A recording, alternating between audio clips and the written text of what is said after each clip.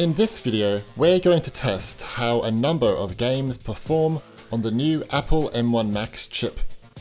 Pause the video now for the specs of my 16-inch MacBook Pro. Light on my feet. Baldur's Gate 3 is currently the best native ARM AAA Mac game to test on M1. There are a number of native ARM indie games, but not much on the caliber of this one.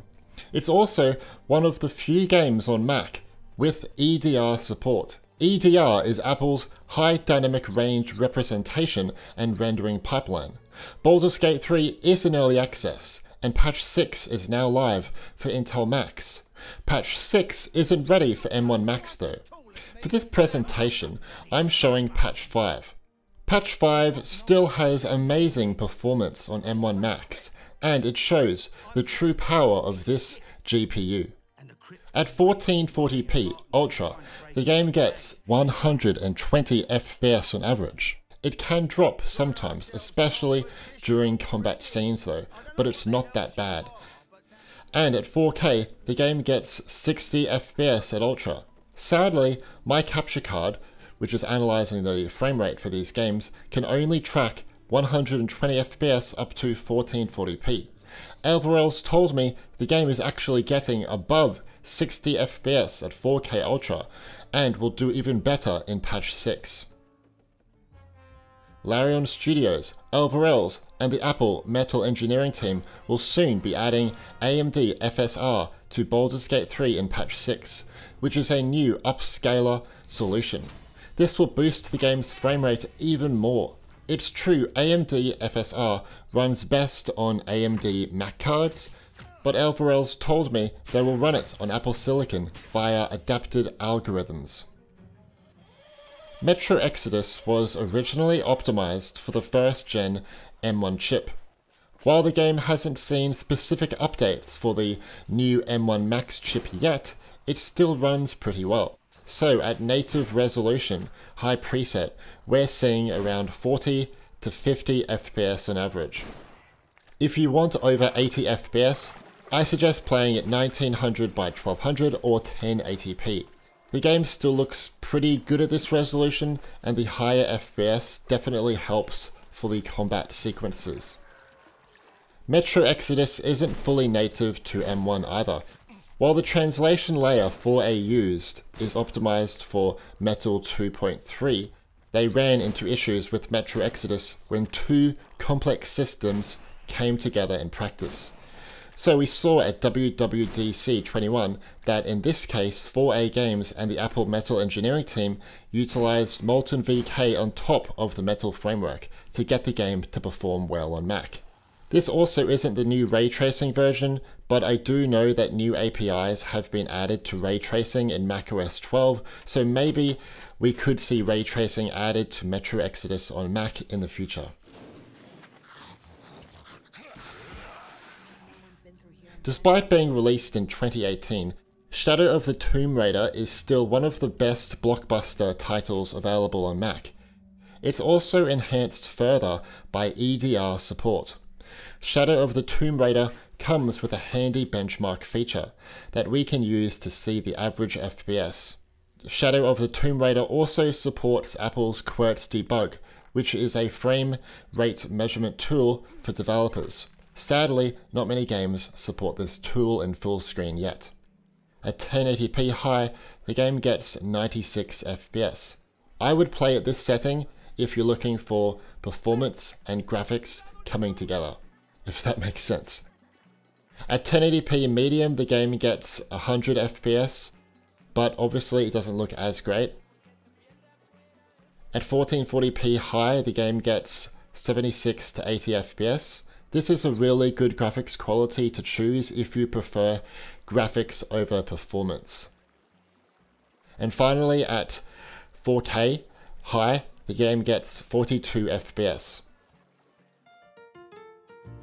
As most of you know, Boot Camp is no longer supported on Apple Silicon Macs, and we're still not certain if it ever will be in the future. One option to play Windows games on M1 based Macs is Parallels 17. Since I have the Pro version of Parallels, I can assign 16 GB of memory and 6 cores to the virtual box.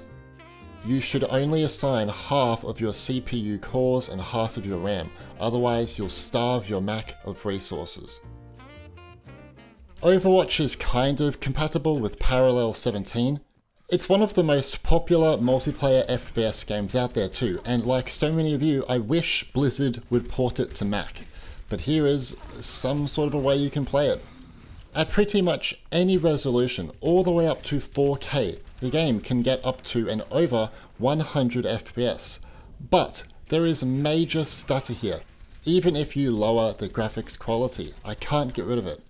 You'll find this is a reoccurring issue with many games under Parallels. Almost all of you asked to see GTA 5 in this list. I'm playing GTA 5 at 1080p normal settings, and it's aiming for 30 to 35 FPS. But just like other M1 configs, it has noticeable FPS drops. Mind you, it's a tiny bit better here. Another option to play Windows games on Mac is Crossover 21. The benefit of Crossover over Parallels is that it's not an emulator. It translates Windows commands into Mac commands. Molten VK was also added in 2020 by Codeweavers to improve performance. You can run games using DXVK, which is a Vulkan-based translation layer for D3, D11 titles. Resident Evil 3 has great performance, despite the issues with shaders. I'm playing at 4K, graphics priority, and we're seeing about 30 to 40 FPS, which is pretty good for a game that isn't even native. I can lower the resolution and graphics quality, but the frame rate doesn't improve for some weird reason. Crossover also can sometimes have considerably better performance than Parallels, as it's not running games through emulation. For example, here is GTA 5 running under Crossover 21 nightly build. While the performance here has more than doubled, you'll still see some stuttering from time to time. I found that it tends to go away or reduce after about 5 minutes of playtime under Crossover, while it kind of never leaves in Parallels. In the past, you had to pirate GTA 5 to get it working under Crossover, but a fix has been discovered. I've left a video tutorial from Andrew Tai in the video description on how to install GTA 5 on Crossover 21. Some other great games that kind of work are Dark Souls 3, which gets 60 FPS at 1080p high settings. Devil May Cry 5 will see about 50 to 70 FPS at 1080p high, and The Witcher 3 plays at 1920 by 1200 and gets 47.9 FPS. I don't want this video to be filled with Windows games, so moving forward for this video, let's just focus on Mac games. The Pathless is the most high-end game on Apple Arcade. The Mac version is also on par with the next-gen PS5 version graphically. The iOS version is capped at 30 FPS, while on Mac it's capped at 60. However, I can't even get the game to hit a locked 60 FPS, even at low settings at 1080p. What's even weirder is that the game has no medium settings, at least for me, only low and high. This performance isn't great, obviously, especially when compared to most other games on this list.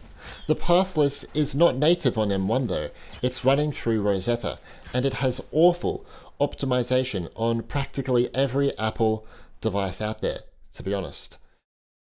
Many Apple Arcade games have been updated this year for the ARM architecture, so please, Giant Squid and Apple, update the Pathless. Just like on M1 last year, Dying Light on the new M1 chips will tell you only AMD Radeon GPUs are supported, but it's up and working here. Plus, on the 14th of May, 2021, Techland updated Dying Light from OpenGL to the Metal API on Intel and Apple Silicon-based Macs. The game is quite old now, so it's not going to be as demanding on modern Mac hardware anymore. For example, you can easily play at either 1080p or 1440p for that matter, high, and the frame rate is typically well over 100 FPS. 2160p or 4K is also very acceptable, always getting a little over 60 FPS. Techland just ported this game to Switch, which uses the ARM architecture. Now that they are familiar with ARM and the Metal API, I hope that they can make this game fully native on M1 in a future update. Please. Speaking of OpenGL, Alien Isolation is one of the few AAA Mac games that is still running on OpenGL on Mac. What you're going to find with OpenGL games is that they may have mixed performance on Apple Silicon. For example, at 1080p max settings, Alien Isolation is only getting 50 to 65 FPS. Like Techland, Feral Interactive recently ported this game to Switch. I'd love to see Feral update this game to Metal and ARM64 on Apple Silicon, but maybe I'm asking too much. This is my second favourite game of all time after all, and I just don't want to see it disappear for Mac. So many of you wanted to see this one. To be honest, I don't play this game for fun, so I'm sorry if the gameplay is cringy. Anyway, World of Warcraft was the very first native M1 game to run under the ARM architecture, unless you count chess. Pawn e4 takes f3. WoW plays easily at 4K max settings with 60 plus FPS. Or you can lower the settings to about medium and get over 110 FPS.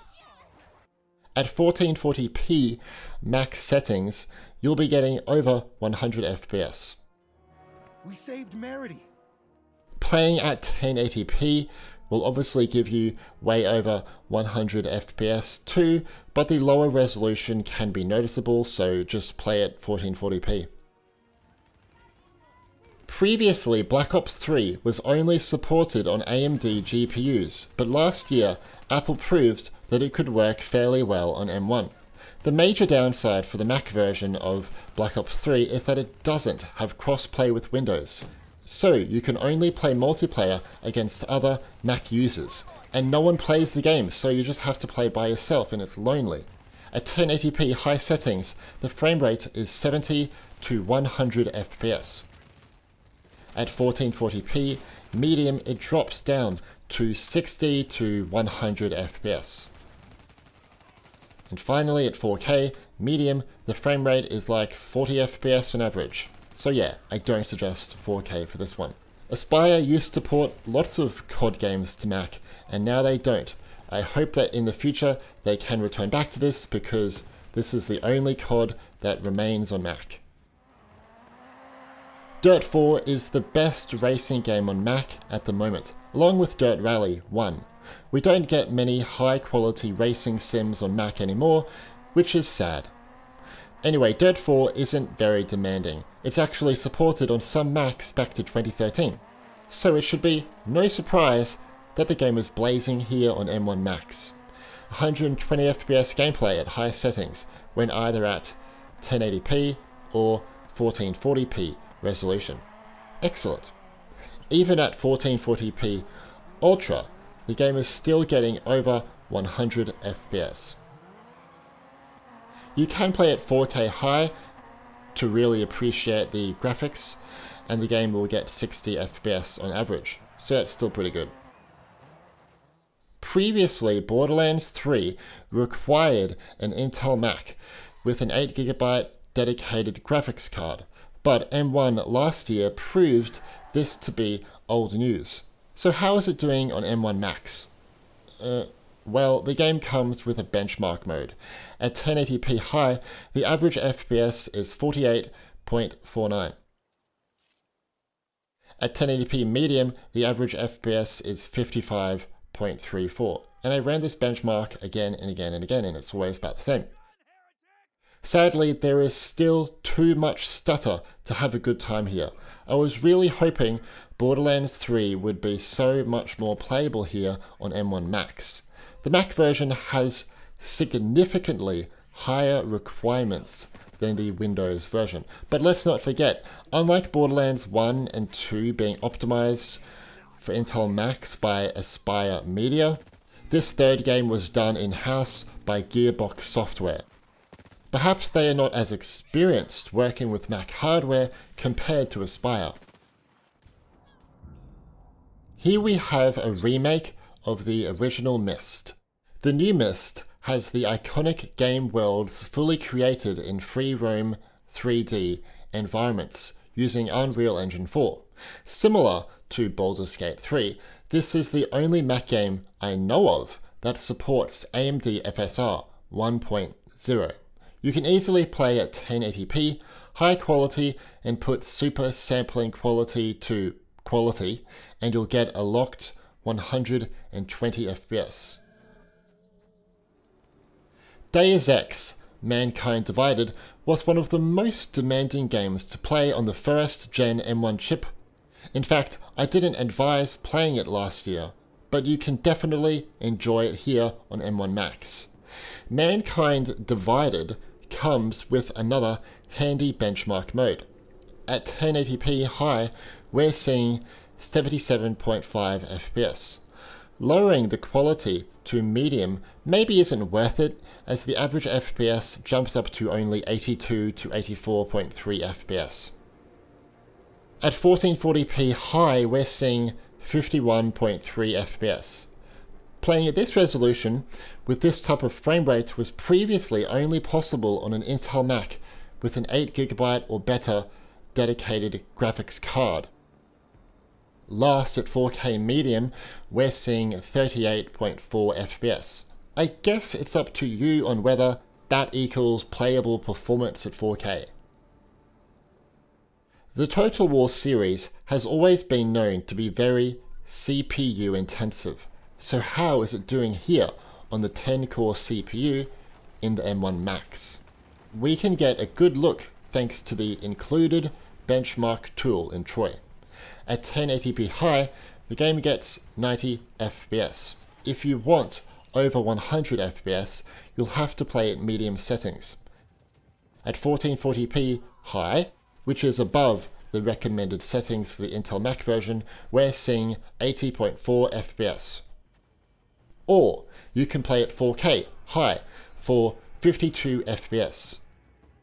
If that is not acceptable performance for you, you can lower the quality to medium at 4K for 60 FPS. I don't know much about Minecraft. What I do know is that the version of Minecraft that you download from the official website is not fully native on M1, and it runs under Rosetta. The performance is still acceptable, but I would definitely lower the settings a little bit in order to get a more smooth frame rate. You can also play this game natively on M1. To do this, you'll need to download Multi-MC. I've included a tutorial on how to install and set up this application by Andrew in the video description. This will improve the game's performance quite a bit. Sorry, I'm playing against bots and I still suck at CSGO. Like, I'm so bad at this game. And I've played it so much. Anyway, at 1080p high, the game is getting over 80 FPS. If you want a much higher FPS for competitive gameplay, medium will give you well over 100 FPS. Yeah, I wish the performance was better, but don't forget, Valve still have not updated this game with Metal support. It's still running under OpenGL. At 1080p high, below zero is only getting 40 to 60 FPS, which for me is disappointing. To get around 60 FPS, you'll have to lower the quality preset to medium with motion blur off and bloom off. I imagine the performance may get even worse as you start to build things, explore, fight creatures and so on, but I have no idea what the heck is going on in this game. Again, I don't know how to play Civ 6. No idea. Plus, the benchmark tool isn't really working for the Mac App Store version. It's just not showing accurate data for me. But thankfully, the game is compatible with Apple's QWERTY debug. So here I'm playing at 2K Ultra, and the frame rate is well over 90 FPS, which is pretty good. Disco Elysium is another native ARM game on Steam for M1. I wouldn't say it's the most, high-end game out there, but it's definitely one of the most polished RPGs out there today, and it actually won the Best Mac Game of the Year on the Mac App Store in 2020. The game plays at 2K Mac settings with a locked 120 FPS. It's stuck at 60 FPS when 4K is enabled, but I guess that is because my monitor doesn't support 120 Hz at 4K. Dota 1080p best looking provides about 100 FPS. Lowering the settings to medium provides about 120 FPS. If you want a higher resolution, I advise 1440p medium settings. This will give you well over 100 FPS. Yep, another MOBA for you. League of Legends now supports the Metal API, so it runs much better on Intel and Apple Silicon based Macs than before. I'm playing at native MacBook Pro resolution and very high graphics. This provides 90 plus FPS. I tried lowering the resolution and graphics quality, but the game would never get above 96 FPS, which is weird. But maybe you'll have different results. Divinity Original Sin 2 is doing pretty well on M1 Macs. Not as good as Baldur's Gate 3, but for a game that isn't native, it's doing okay. Right here I'm playing at 2K Ultra, and it's getting over 100 FPS when you are just exploring. But it can go down to 70 FPS during combat. I definitely do suggest trying this one at 4K Ultra though, because, it's gorgeous and very playable at this frame rate. What do you think of the performance on offer with M1 Macs? I think for some games it's great and others not so much, but that just comes down to games not being optimized as usual. If you expect M1 Macs to be amazing for gaming, it's not. Yes, the hardware on offer has way more potential than previous generation 15 and 16-inch MacBook Pros, but the main issue we have is limited native Mac game compatibility. If devs see that there is an audience here on M1, who knows, maybe they will consider it as a place to publish their games. So let's keep pushing devs to port their games to M1. Anyway, leave a like if you enjoyed this video and subscribe and turn on notifications to stay up to date with everything Apple M1 gaming related. My name's Stewie and thanks for watching.